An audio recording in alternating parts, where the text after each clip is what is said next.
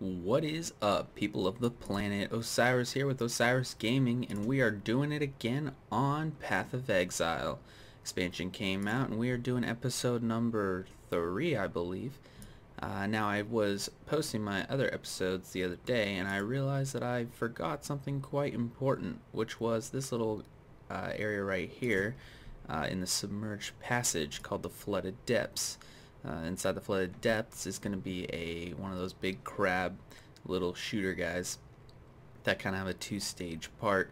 And the only reason that we need to do this side quest is because it gives us a passive point. And I can't believe I forgot it yesterday, so sorry about that, guys. Don't do that on your characters. You're going to want that passive point. Although it's not all that important, as long as you're doing okay with your character, you can simply come back like I'm doing it and get it later. It should only even be easier and quicker at that point. Now, I'm not going to try to kill too many mobs here because they don't grant me nearly as much experience as things that I'm currently attacking in the other area. Now, we don't want that bridge, that little landmark I was telling you guys about. If you find the bridge, that means you probably went too far. And we need to find the hole in the ground. There it is, guys, like I promised. Hole in the ground. Alrighty, so we're just going to skeet around here a little bit, and eventually we're going to find our target. We're going to obliterate our target and get out of Act 1 once again. Not going to lie, I was playing a little bit of a different character after recording yesterday, because I just wanted to, play without you guys. I have a life too, and sometimes it's fun to be without you, but it was not fun. You want to know why? Because this character is awesome. The Frostblades it's far superior to what I was using yesterday, which was Freeze Pulse, trying to get up to a Whirling Blades character. You guys will probably see him once he's actually where he should be. I did end up getting Whirling Blades at the very end of it, but I haven't really messed around with it too much to figure it all out. Grab that scroll, we're not greedy. Couple other things while we're running down here that I realized later on. The stash currency tab, bought that because didn't know it was a thing. It's amazing. We'll touch base on that once we hit the encampment again. So they did add 8 slots to that page to account for the new shards currency that the Harbingers are dropping. Let's find out what we're missing here. There it is. So it's really awesome. All your currencies in one tab. It's only $7.50, although of course you have to buy it in $5 or $10 increments. It's so worth it. All your currencies on one tab. It auto stacks infinitely, and it just makes everything so much easier, and you don't have to spend pretty much any time organizing your stash for a considerable amount of time, because you don't have all those currencies just floating around anymore. So if you guys haven't done that, the currency stash tab, go ahead and go down to this little microtransaction shop down there. Give yourself 10 bucks on your account and go ahead and purchase that. It's gonna do wonders for your exploration. Wow, this has got to be the longest flooded depths I've ever been in here. I just get all the anomalies with you guys. Wow, and a dead end. Alright.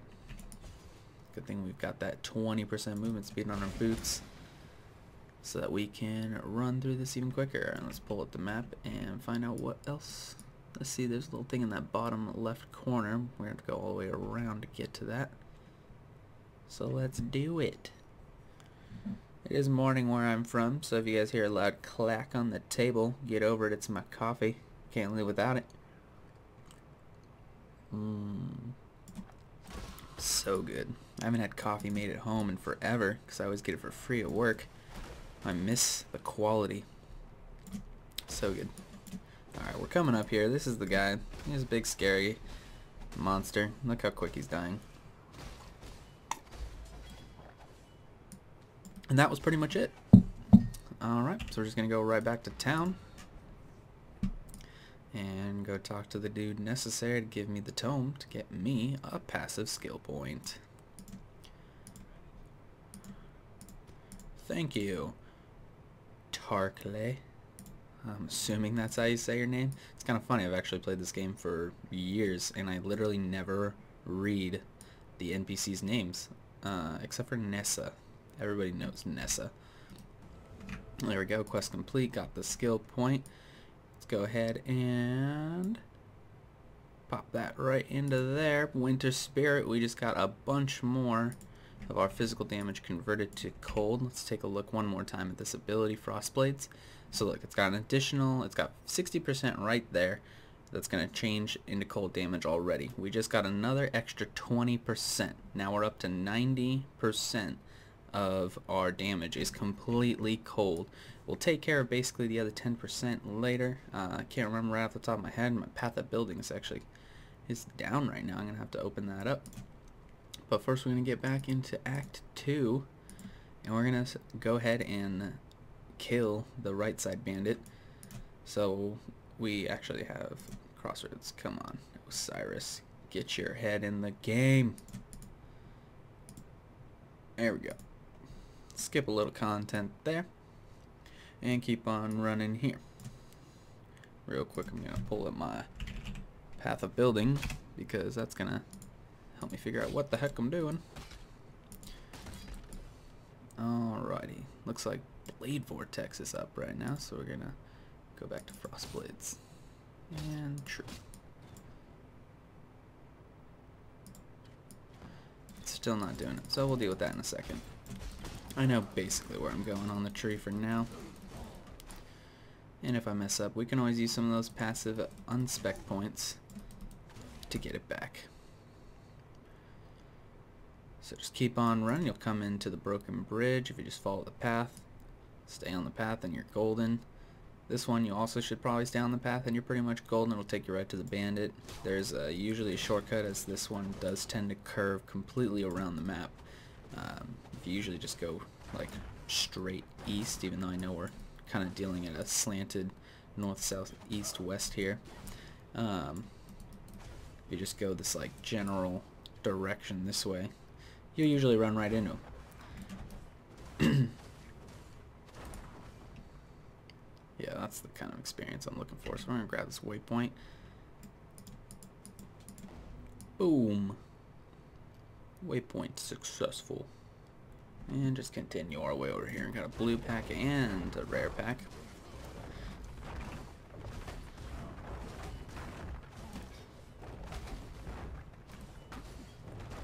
It's kind of interesting. I actually enjoy having, you know, people watching and people to talk to while I'm playing, because I pay attention a lot more, I feel like. Even though I'm having to do two things at once, I notice a lot more on the ground, like the chromatic orb pieces and all the other little things that drop that you don't really notice every time. Because on my other character, I did not find nearly as much awesome stuff. Wow, that was a lot of stuff. Alright, let's see if there's anything useful. I didn't think so. Nope. But we'll throw them all in the bank. Nothing's completely unuseful in this game.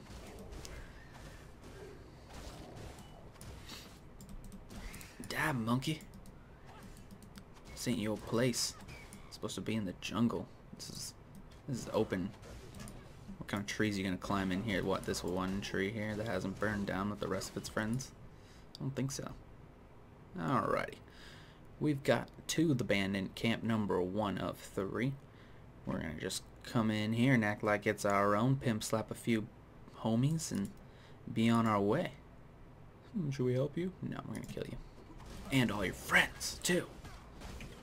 Because if you're gonna kill someone, you might as well kill all their friends. They're gonna be depressed if he's gone. So you can end the depression train by just taking out every single person that they know. That's what we're planning on doing here.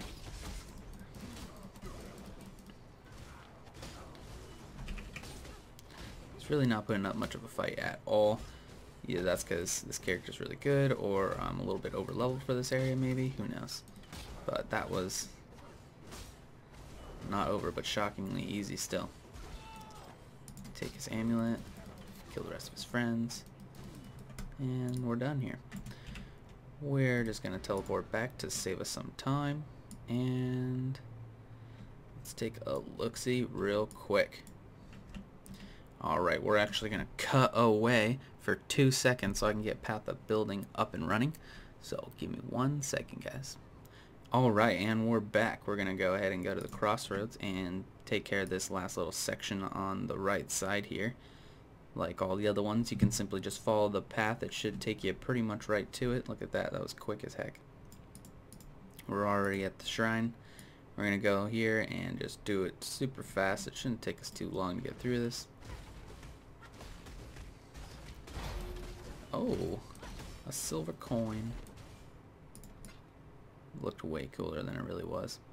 I'm gonna have to start activating some of those prophecies soon, just so that I can get some extra good baddies going on. Now you might be wondering, why am I skipping all these guys right here when I could be getting experience from them? And it's pretty much because I'm doing so well on this character. Like, look at this Exile. He's like, he doesn't even know what to do. He's so weak. I want to get past all this stuff, and if I can handle things that are much tougher, they're going to drop much better experience and items. So if you find that the areas around you are just too easy and stuff, just go ahead and get to the areas that aren't, and you'll do a lot quicker leveling. And that's what we're planning on doing, because I want to catch up to the person I shout out, Elias, yesterday, and I actually did end up catching up to him, and then he continued playing and I started a different character, so I didn't have to record, and now he's way ahead of me again. So we got a lot of work to do today, guys. I know he's playing probably right now as well, but I also know his character is not doing quite as well as mine is anymore. Getting into that new content, there's apparently a boss that's guaranteed to kill you 20 times. I'm pretty excited to get there, see how good I can do against it. I did get a chance to ask him about his chromatic pieces. I know I talked about that in an episode or two back, and I was so right. He had the exact same number of chromatic pieces, yet he was like 15 levels and 3 acts ahead of me, which proves that you definitely need to keep an eye on the ground, guys, because you're going to find most of your chromatic pieces through selling items. Wow. They usually just make this like a one hallway thing, but apparently you got to turn and get in here. There we go. Well, I will kill you because you're rare.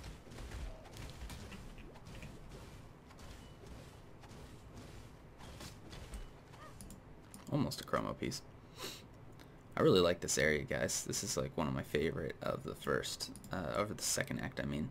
I love how this temple looks, and that there's a waypoint right there, so we can always just get right back in case we make a fool of ourselves, which I'm not planning on doing. Spiders? Spiders? Someone get the bug spray.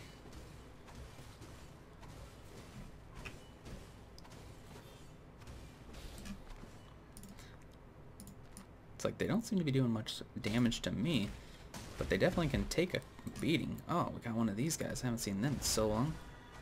Oh, you freaking got in a skeleton before I could kill you. I don't remember them even doing that. Oh, and this guy's fractured.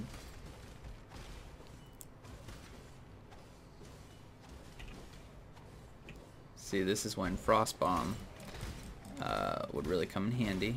I think I actually do have Frost Bomb now, but I don't know if I have the stats required to use it yet. My character hasn't really rounded out. But as soon as we can, with guys like that, you can just drop Frost Bomb on them, lower their resistance by 20%, and just start doing tons more damage to them.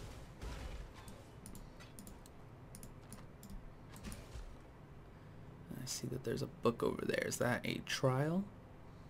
Definitely it is a trial. We want to be hitting all these trials so that we can get through that labyrinth as soon as possible. I hear there's a lot of good stuff in it still, and that they actually updated it, so they made it a little bit easier or harder. I honestly don't remember what my friend said, but either way they've done changes, so I need to make sure that I'm on point with it. Lever number 1 completed. Ooh, that was too much there. Okay, gotta run through here, I believe. Through here.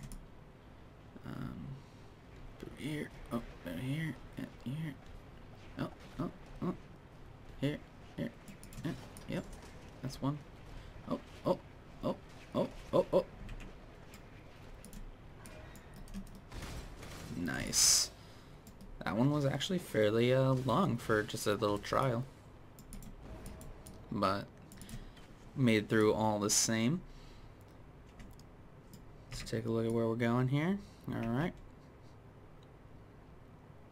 I think we're doing good. And I got that skill point down there. I gotta use that. Gotta pick up the rest of that frost wheel. Oh. Can't you guys give me some pace? Jeez. What does this one do? Increase cold damage, projectile speed, and increase chill. That all sounds pretty yummy to me. We're gonna get to it. We're not too far. Let's find out what our little tooltip DPS is. 141. That's pretty good. My freeze pulse was doing ridiculous amounts of damage early on. It's quite a strong ability if you're just making a character and you need to throw a starter gem on there just to get them to where you need them. And it's spell based. Freeze pulse is the way to go, my friends. It does crazy amounts of damage, really fast casting speed, generic wise, and it doesn't take too much mana either. It's a pretty easy one to kind of just like slowly click health potions through while you're chipping away at it. It goes through people, so you can hit like entire mobs in a line. It's not quite as expansive as this Frostblades, but it does a lot of damage. Alright, dead end there.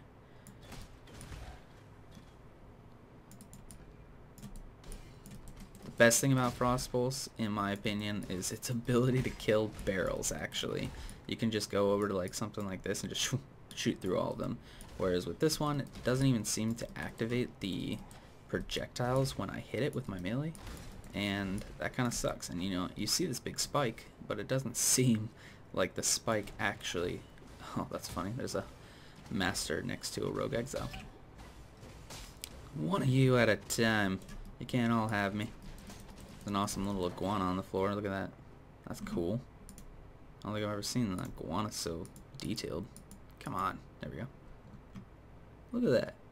Look how good Grinding Gear Games is getting at making models. Like, you should see their first models. Go ahead and look up like Path of Exile 1.0. This is not the same game in the slightest. Ah, this is like my least favorite of the hunters. Looks like he's pulling me quite far away from my goal, which is annoying as heck. I'm guessing that they're going to be over here.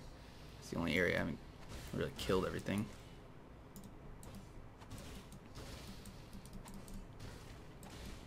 More and more spiders.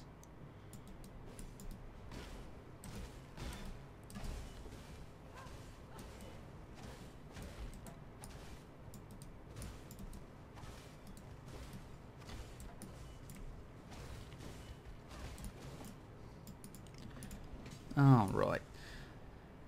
Looks like I'm still not finding what I need here. It says hunt down the infected beasts. I'm not finding any infected beasts here. You'll not. There it is. Right when I was about to be like, I'm gonna give up on it. Wow. Quite a bunch of things in here with the beasts added on top of the regular mobs here. I'm gonna back out a little bit to ensure our safety. Because when those things charge up, if you actually let like 6 of them hit you, it's, oh, like that, it's definitely enough to put someone in a grave. Oh! Man, there's a boss in there too. Alright, take him down slowly here. This guy's accurate as heck too. Ooh, Contagion. I thought it was a white gem. I was like, what the heck? That's supposed to be blue.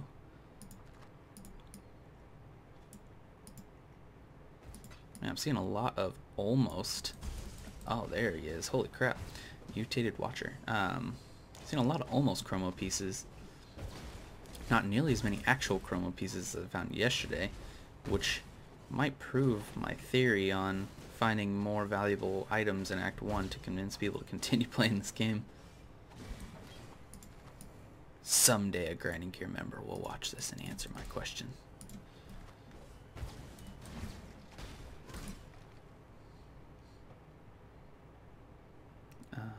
Okay, looks like there are 12-ish left or so. Man, I can't believe I'm having to explore this whole thing looking for these guys. Alright, well there can only be one area that they're in, which is either going to be up here, down where we need to go, which it didn't point me in that direction. But it can only point in the most heavily concentrated area, to be honest. So at this point it could be sorry, could be anywhere. The only way to really find out would be go back to her. Normally she puts these little nodes on the ground that give you updates on the location of your hunt, but I didn't seem to be lucky enough to get that style. Maybe that's an update. Oh, there's an... okay, so it's that way. If it's that way, it means it's right here, guys. That sucks. We have to go all the way around.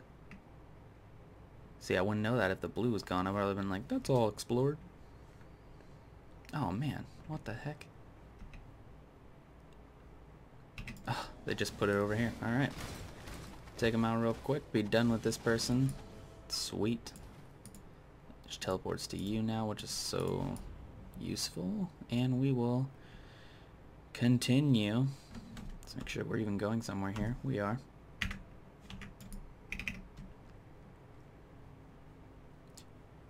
We're going to get to the next level. Number 2. Already almost up another level, guys. We are burning through the content here. And especially the levels. That's why I'm liking this character so much. It seems to be definitely keeping up the clear speed I was hoping that I was going to have. It's conserving mana a lot better than I expected, and I'm not taking nearly as much damage as I thought I would be at this point in the game, which is all good. Everything I said is a plus to this. I haven't really found too many downsides besides having to keep an eye on your positioning to make sure you're not just sending your projectiles into a wall. This ability definitely seems to be pretty well thought out.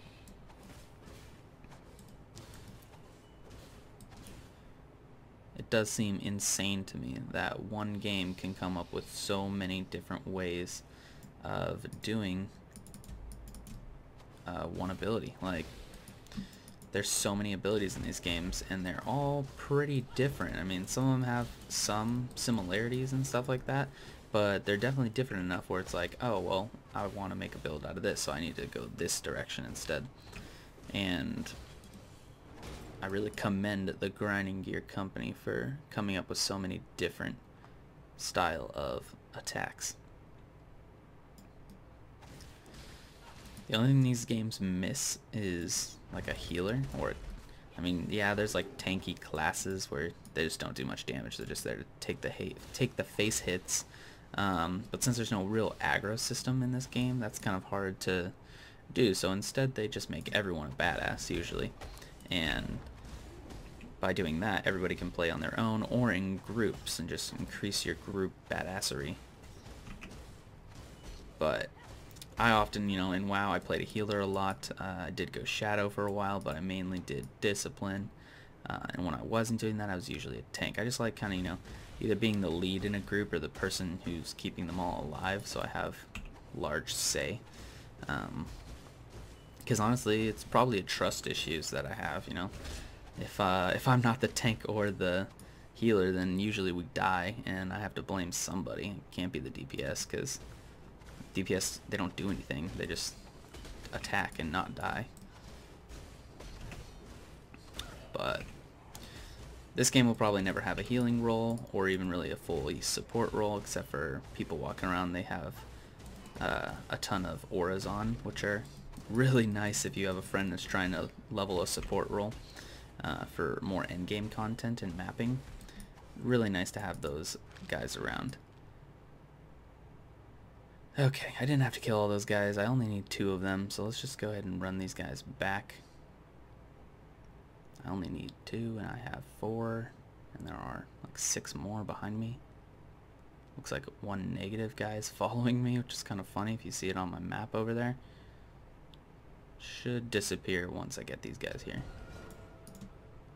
Perfect. Had to do it because it's the first time seeing him. And now we can continue on our way. Either this is the right way. I think it is because of the staircase here. That's one of those things you got to keep your eye out for.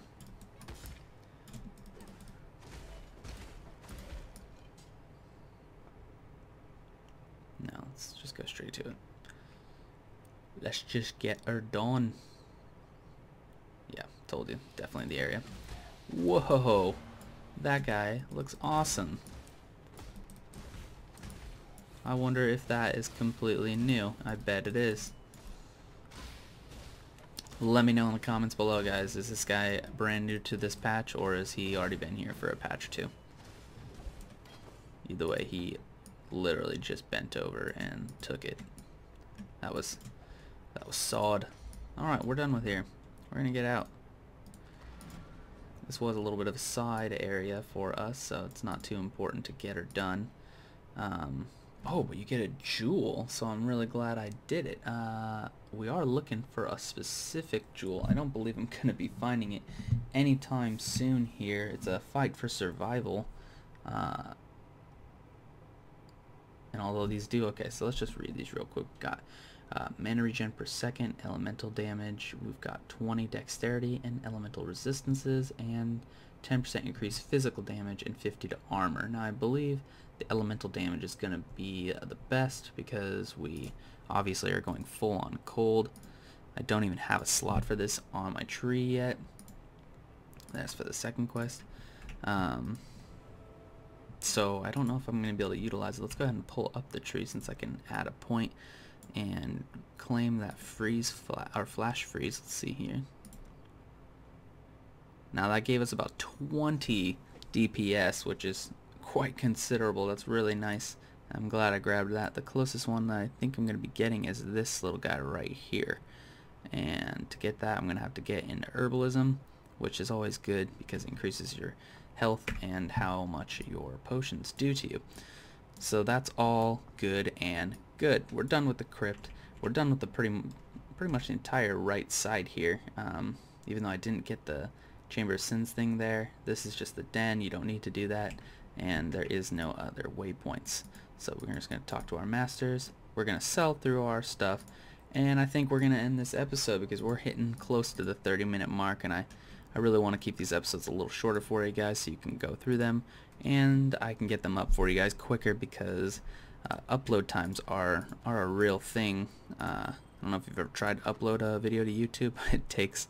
It takes a long time. So we're gonna pick through this stuff. It looks like I have an upgrade or 2. And we will catch you guys next time. Alright, this is Osiris with Osiris Gaming. Thank you so much for watching. Smash the like button below. Subscribe for more.